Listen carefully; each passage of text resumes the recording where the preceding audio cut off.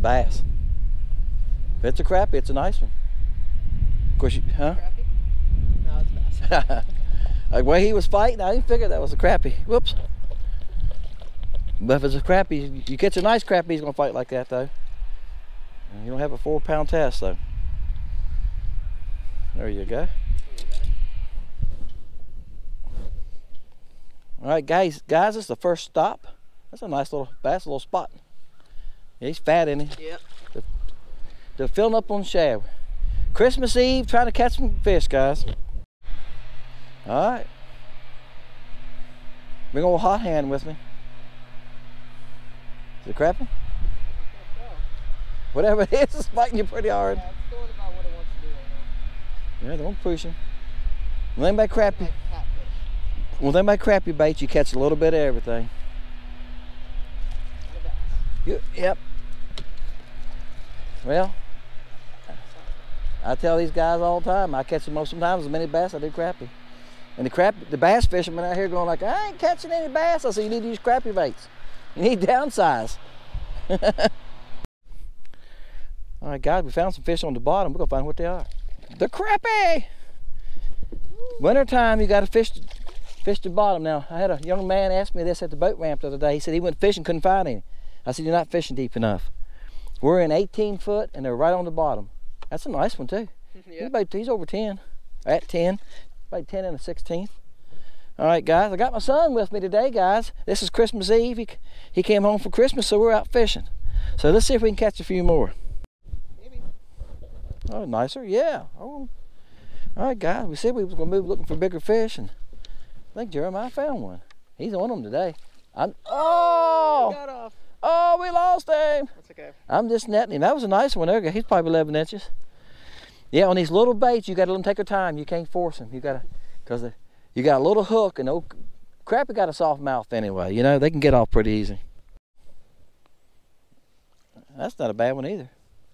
A little bit bigger than we've been catching. He ain't as big as the one you lost, but that's all right. We'll go find another big one.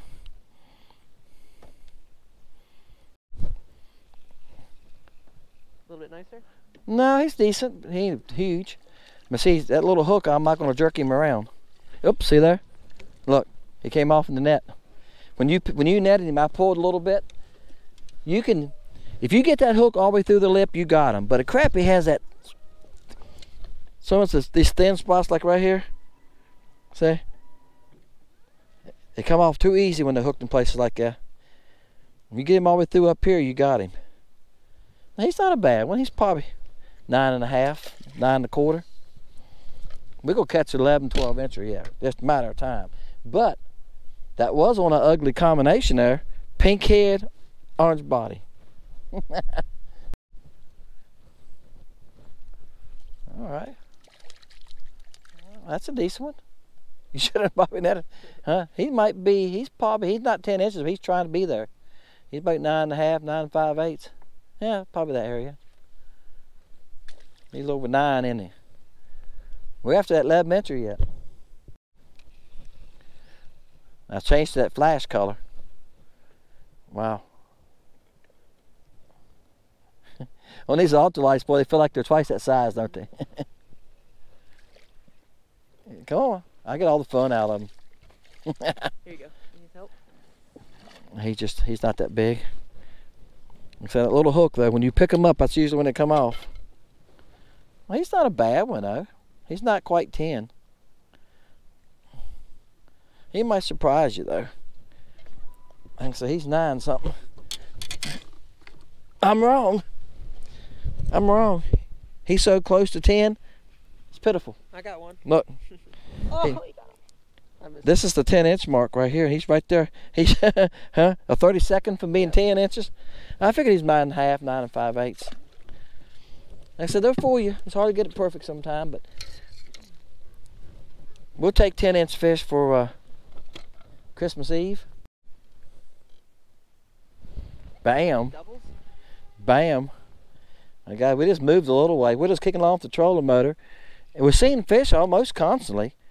I'm sorry I'm repeating myself, but I said this earlier in the video. Some people have been at, oh, mine got off, Jeremiah. Mine was a nice one. people was, well, nah, he was over 10 inches. People were asking me how to catch them, and that's what we're doing. See here, you see a couple right there. We're in the channel, it's 19 foot. I'm just kicking off the trolling motor, and when we see a couple, we cast to them. There's a bunch here, isn't it? Yeah. And they just scattered that roaming around. It's gonna be a decent one. See that ultralight rod, they feel big. That's what makes it fun. That's why I like using the 7 foot, well these are light action, they're not ultralight, they're light action. And that's got 2 pound test on it. Bam, that's a decent one. I got a white perch and he got a decent crappie, huh? But that one I said was 9.5 was 10, so that's over 10. He come up and he came out of the water, he had that head just a shaking. You were trying to get rid of it, wasn't you? Yeah, this cold water, they fight different. Oh, cutie. That was a cutie right there. I was what?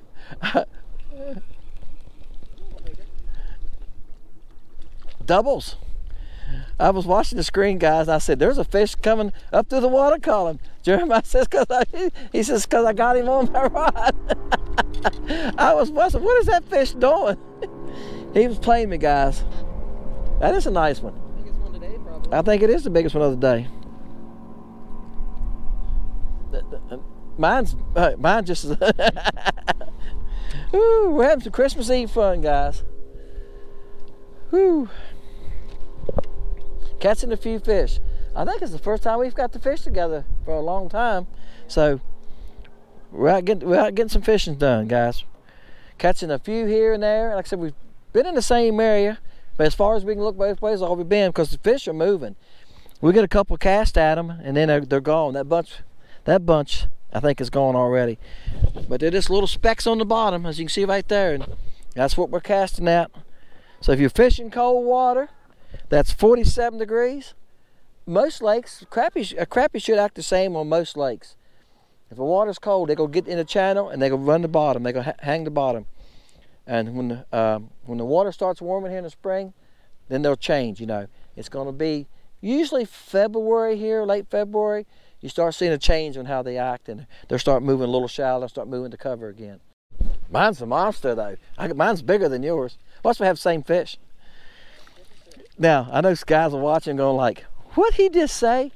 Guys, that happened to me one time. A friend and I was fishing. Oh, I got a nice one. I told you mine was, oh! Don't you love that, guys? You know what I always say? Don't grab the line. That's what I done. I grabbed the line, and guess what happened? The fish come off and the bait went like this, right? And the hook lands in the bottom of your hand. Doesn't that feel good? That's what you got to watch for grabbing that line. How fat they are, though. That's a nice one. He's about 10. You grab that line, you take a chance. But what I was telling y'all guys, a friend of mine was throwing 3-inch smoked grubs. We was bass fishing. Okay? And this was years ago when we was on the hot side of Anna. So some of y'all don't know where that's from. Y'all from Virginia know what I'm talking about. And we were throwing up in shallow water, 5 foot of water, so, and the fish were breaking some, and he threw and I cast, and our baits landed about 2 foot apart, almost the same time. He said, I got one. I said, I got one. He said, I lost mine. I said, I still got mine. I said, I lost mine. He said, I've got one. I got another one. We done it all the way back and forth to the boat. I lost mine. He said, I got one. He said, something's funny here. I said, yes, it is. We got to the boat. He had both baits in his mouth. He had his bait in his mouth and my bait. Evidently, when my bait hit the water, he grabbed it, or his, and his bait hit like 1.5 foot apart, but all it was, or 2 foot the most.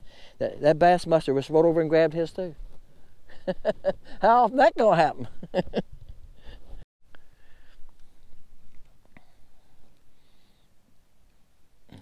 He's everywhere. Oh, he's everywhere. I told her. I can say. He switched, guys. He's using the TNT and worm. We're getting ready to go in. We got to start cooking some supper and some food for tomorrow. I said, here, try one more different bait before you go in. Because Jeremiah is the young man that made the site and puts all the baits on there. So he knows all the baits. He ain't got to fish with all of them yet. But that little worm, that's small and it's skinny. I've said this before, but it works. He's got a lot of action. Being that tail segmented, it just moves really easy. Oh, that's why I thought I'd catch one more. Catch one more, we're going. He's a fighter. Bam. All right, guys. We got to go in and do some cooking, do some eating.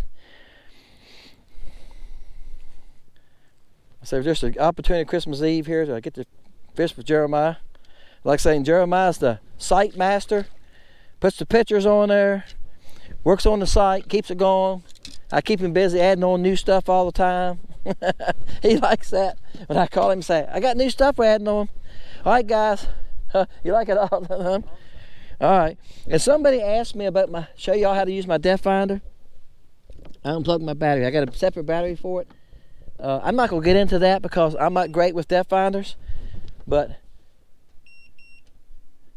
you just gonna have to set it up, and it's like everything else. The more you use it, it's like when you buy a new phone. The more you use it, you play with it, you get good at it, but you constantly got to be changing the settings on it. Set your color brightness to about 80, 85.